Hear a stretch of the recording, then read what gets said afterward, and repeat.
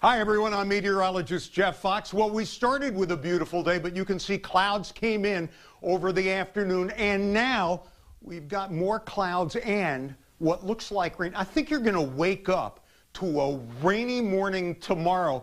In fact, the rain will wait till overnight tonight. Got some morning downpours in your future, but looks like this rain will be getting out of here fairly quickly. An early departure. Unfortunately, with the rain, we're going to see a return to summer-like humidity. So tomorrow, rain is on tap and maybe even a few showers coming up on Saturday as well. We'll have the full 8-day forecast. We'll see you tonight on News 8.